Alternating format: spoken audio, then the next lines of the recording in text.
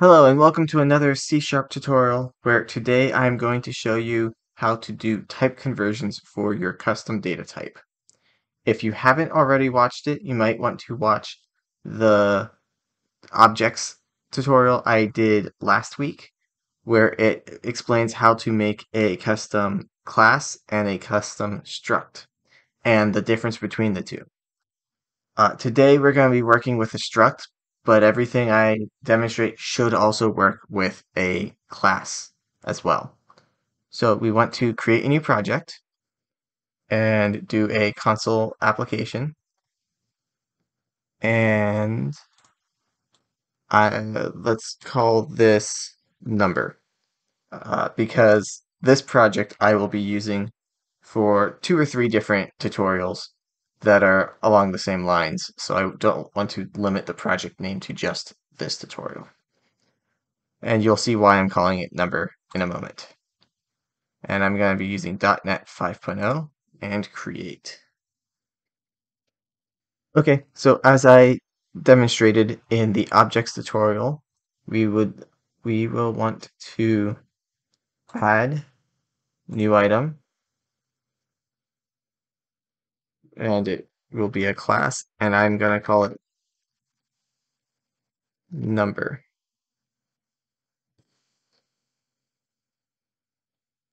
And actually, now that I think about it, these two will conflict. So we want to change the namespace to custom number, just so that it has a different name than this object that we're doing. And this will also be a struct.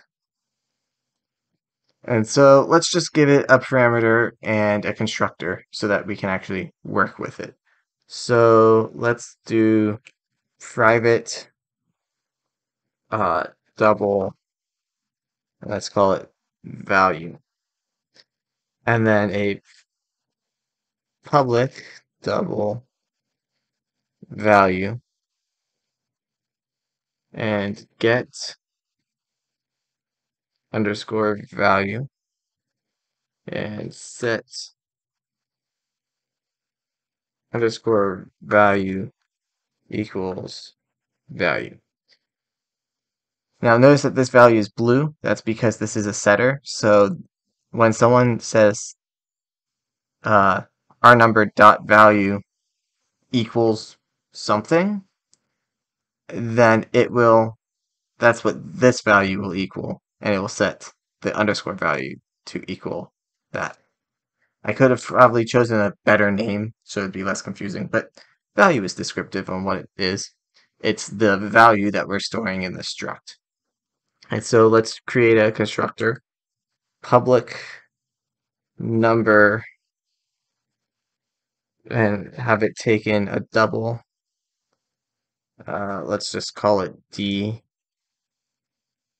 and then do value or underscore value equals D.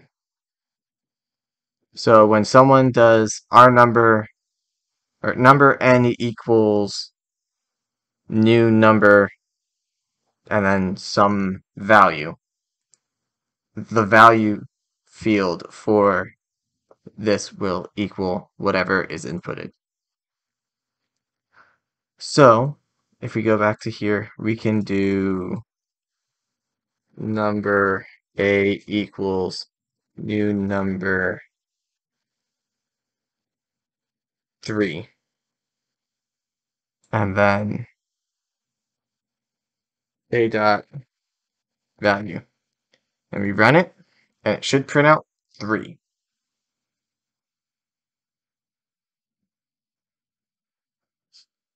There we go.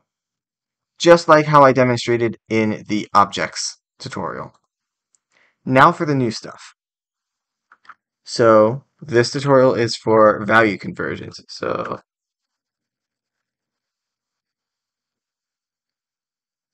conversions. The first way you can do type conversions is by having a bunch of methods or functions. So public, let's do converting to a number first.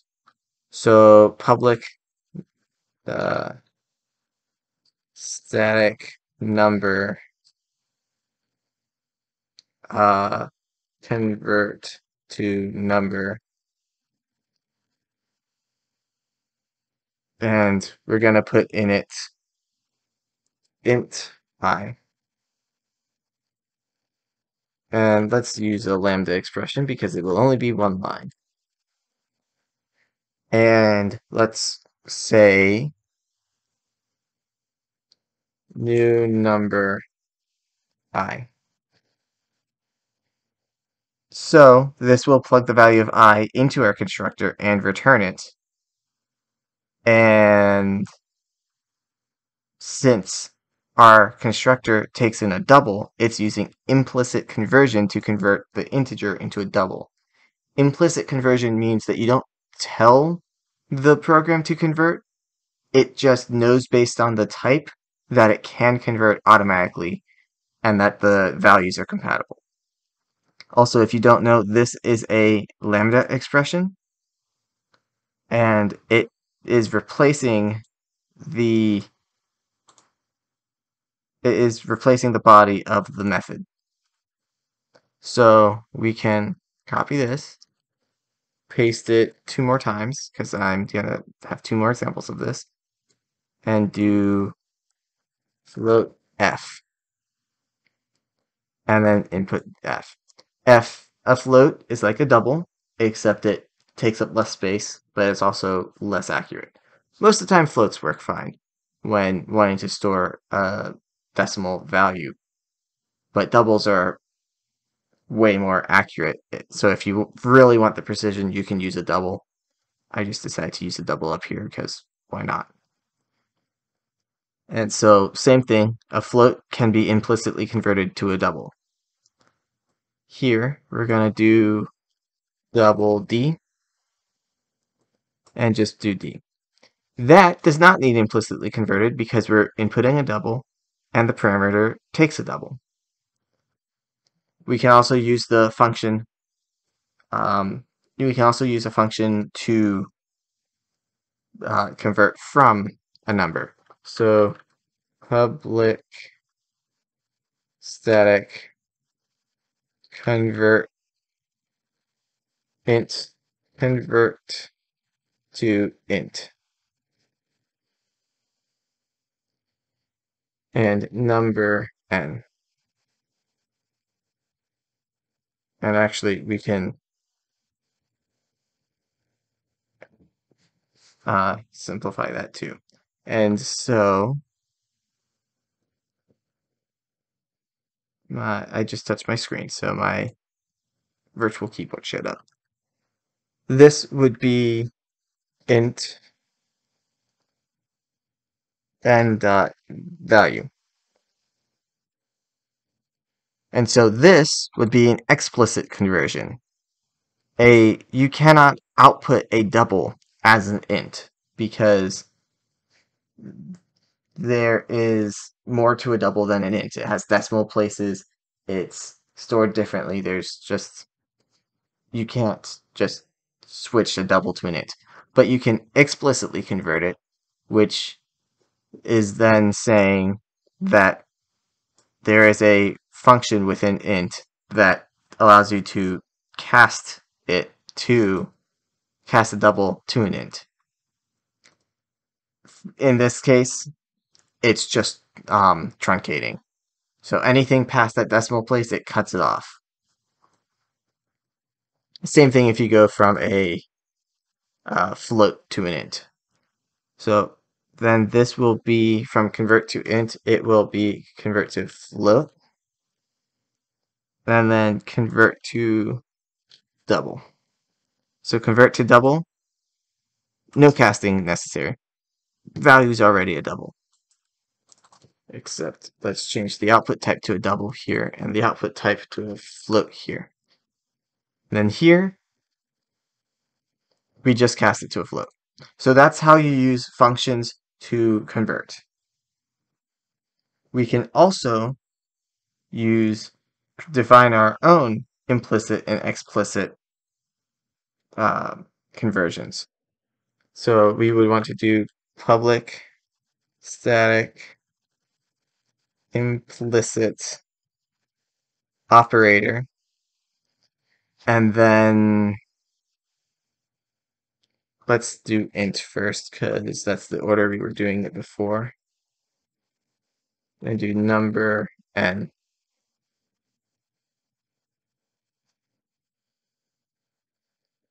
And then this, we can just say convert to int.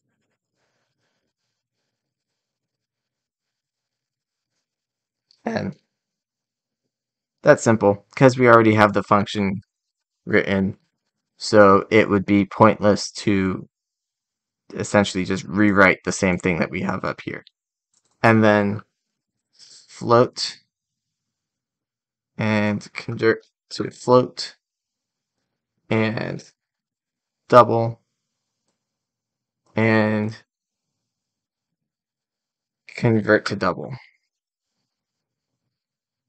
So if we go back to program.cs, I can do int I equals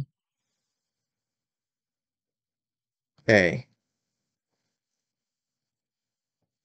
And so let's make that 3.1415926535, which if you don't know, that's pi. So if we then have it write I, it should just print out 3. There you go. So then we can, let's do a string here and do a dot value.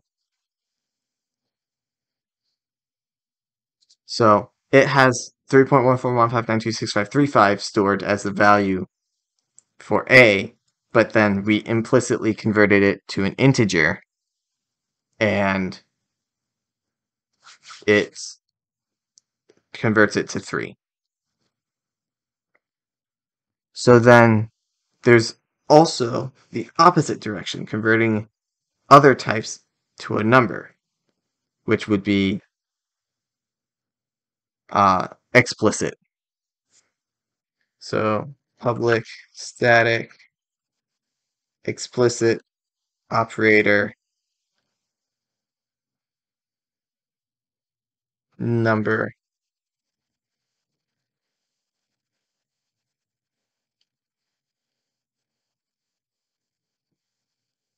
And in here, the parameter will be int I, and we will just do convert to number I. Oops. I pasted what I meant to copy. And so these will be the same, except it will be float f and f, and then double d and d. And so those are very simple. And then now in program.cs, we can do number a equals, instead of, notice it's not implicitly converting because we don't have a way to implicitly convert to a number unless we changed integer. But here is a cast, and it's explicitly converting now. And if we run this again, it should still say 3.1415926535. So that was it. That was converting between types. The same thing can be done with, you can convert between any types implicitly or explicitly, depending on what is defined in that type. So if I look at the code for int, somewhere here,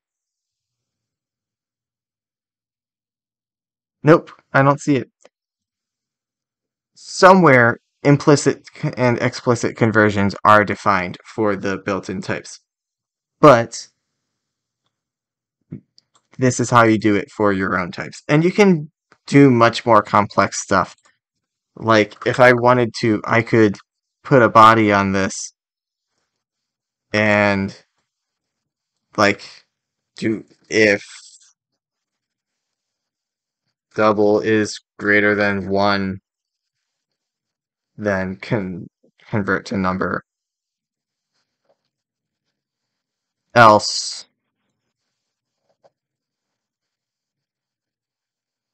return 0. Not double. D. And so then it would return 0 for anything 1 or lower. But I don't want that. I want it to just output the double value. But if you are working on something more complex, you can have more complex conversion functions. So that was it. The links are down in the description. Hope you liked it. Hit the subscribe button. Hit the like button. Questions, comments, concerns in the comment section. Links are in the description down below. Till next time. Bye.